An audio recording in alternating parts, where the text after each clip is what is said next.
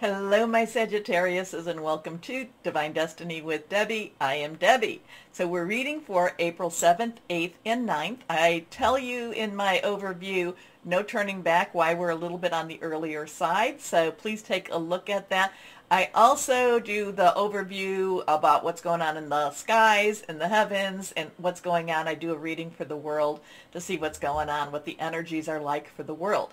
I always tell you, though, my Sagittarius, is for you to remember that these are general readings that may or may not resonate. Take what you like, leave the rest. Okay, so let's see what we've got going on with my Sages for this weekend, what the energies are like. It does, it just feels very, things are turning, things are twirling, things are turning, things are changing. There is many directions being offered. My Sages, you know how much I love your energies and your sense of adventure. And this is one of those times I really want you to reach down. Oh, okay. I want you to reach down and pull out that, that all things are possible energies, okay? I want you to know that there is more out there, more to experience, more to just enjoy in life, okay? So kind of want to tell you that. So Holy Spirit, what else do you want to say to our Sagittariuses? What do you want to say? Here we go. 1 and 2. Nothing is reversed. Reverse cards to me have a little like, hey, pay attention. But cards that jump out of the deck also have that energy. This is kind of somebody out there needs to hear about this Four of Water. Now, I will let you know that if you have any Leo in you, you may, in your birth chart, your natal chart, you may want to take a look because the Four of Water came up in that reading too. So fours are about, leaderships, decisions, stability. Water is our Cancer, our Pisces, and our Scorpio. Cancer has that Mars thing going on right now. At least it's going to be, well, Mars is in Cancer right now. We are still in that full moon time, so things are, very strong with that also. The Four of Water is that just that icky, dull, what am I going to do? Where am I going to go? Do I really want to go back to what I have or where I was, or do I want to move forward? I know that, the Four of Water is that just in-between space that drives Sagittariuses, or any of the fire signs, and many of the other signs, just kind of nuts. It's like, it's a boring it's a boring phase. It's a, oh, I don't care if I'm getting ready to make some changes. I just want the change now. It's just this in-between stage, and it doesn't feel, it's just like, come on, let's get things moving. Now, the Four of Water, Four of Cups, you think of the traditional tarot where they're looking at those 3 cups and just kind of like, I'm really not satisfied with where I'm at. But part of it is I'm not satisfied with where I'm going. So it's really this is really getting you ready to make some moves, to make some changes. Now there's this divine hand that comes up in that Four of Cups, and it's like, oh, do I want to see that? Do I want to even look at it? Am I even aware of it? I just know that I'm not happy with what this is showing me, okay? But remember, there is something right around the corner. Just all you have to do is just turn your head, my Sages, and see the opportunity. So, missing an opportunity, discontentment, or boredom. Open your eyes to the possibilities. Now, being water energy, this does have a very fluid, caring, spiritual. It could also have a very romantic. It could also have a very, I'm just waiting. I'm just waiting for that moment. I'm just waiting is the moment now. So let's see what we've got here. Next card is the Four of Air. So you've got the 4 and 4. Now the Four of Air is this also came, I think this came for Leo too, but except it came in the John Holland Psychic Tarot Oracles. So you've got that 4, stability, organization, leadership. You've got that air energy, Aquarius, Gemini, and Libra energy, thought processes, thinking things through, making some plans. So this is kind of saying, I want to make a move. I'm just ready. I'm just ready for some change. And then the Four of Air comes along and says, just wait it out a little bit longer. Something is going to change, but you don't necessarily have to be the one to make the change. Something is going to change. You have to have faith. You have to believe. You have to pray. But just wait it out a little bit longer. Wait out the situation. Don't let you are more in charge of your emotions than don't let the situation rule you. Just wait it out a little bit longer, my Sagittarius. Things are going to move. Things are going to change for you. Okay? This is about time to rest or take a vacation. Allow more time before making a decision. Meditation may provide answers. See, you're very adventurous. You're very let's get things done. I want to make my plans. I want to get things done. You can still make your plans. You just don't have to implement anything. Things are going to happen around you, and this is just a word of caution for my Sagittarius. Just be watchful. Just be watchful, and then when the time, again, this is all timing. This is all when the moment is right. You're gonna see clearer. Anyway, next card, the King of Water. So the King of Water. Now this is interesting especially with these two cards, because the King of Water is going to tell you to trust your intuition, trust your gut, trust your heart, trust you, okay? Because the thing about it is, part of it is that you want to jump in, you want to make some changes. Part of it is, it's not time for you to. You let things evolve the way they need to evolve. Let things happen around you. You don't have to get your feet wet. You don't have to get your hands dirty.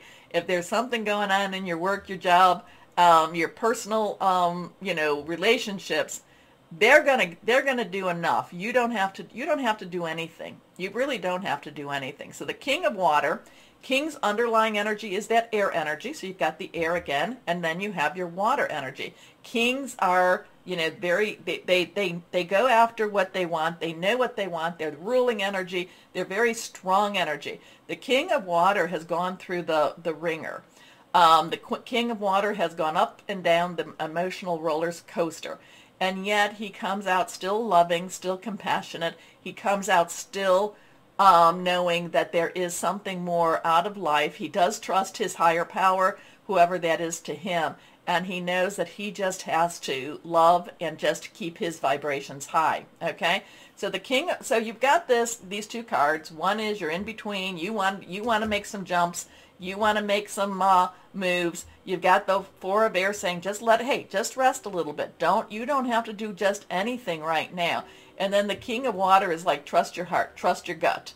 Okay? You will know when to make your move. You will know when to jump into the water. Okay, so trustworthy, compassionate, respected, and cultured. And a lot of times we mistake wishful thinking for intuition. So connect, follow your intuition, and that's not necessarily wishful thinking. You'll know. And right now you want to make some changes. It's just not ready. It's just not the time yet. Open your heart and mind to those around you. Trustworthy and heartfelt advice. Charity work, caring for others, caring for yourself also. So you're going to know just really, so when you feel like making a change, just kind of take a moment and saying, is this because of my ego? Is this because I want to make the change? Or is this because it's time? Just ask yourself. Okay, let's see. John Holland, Psychic Tarot and Oracle cards. What else do you want to say to our Sagittarius? What else do you want to say to our Sagittariuses? So those fours, it's just interesting. Like I said, Leo had those two cards. Different reading, though. Definitely a different reading. So here we go. Let's see. Okay. Holy Spirit, what do you want to say to our Sagittariuses? Hope. Hope. Didn't I say this in the beginning? Hope. 17. So we have a 4-4-1-7. 1, new beginning. 10 is a transitional number. 7 is a divine number. It's a divine umbrella. 1 plus 7 is an 8. Unlimited opportunities, possibilities. This is the star card. This is the major arcana. This is always have hope. Okay? Just keep your vibrations very, very high. You may not have to do anything. You may feel, this is kind of a little depressing type of energy, like, when. And this is hey, just chill and trust your gut, trust your intuition. And like I said in the beginning, always have hope. Hope is there for you. Make a wish. Again, we have that, the April 7th, 6th, 7th, 8th energy. New, very full moon right now in Libra. So interesting. And that we talked about that in the beginning. So the star energy, the star card, keeping vibrations high. Always have hope. Always have hope, my Sages. Anyway, let's see. Angels of Abundance. What else would you like to say? What else would you like to say for my Sagittariuses? Always have hope. Trust your intuition. If you want, you don't want to do change just for change's sake. I've done that many a time over because I'm a fire sign also. It's like, oh, I want something to change. Oh, maybe I'll make the change. No, it always worked out better when I let it, happen the way it needed to happen. Okay, let's see what we have for our Sagittariuses. Sagittariuses. Okay, that one wants to stay, but this was the one that I cut for. So we're going to take them both.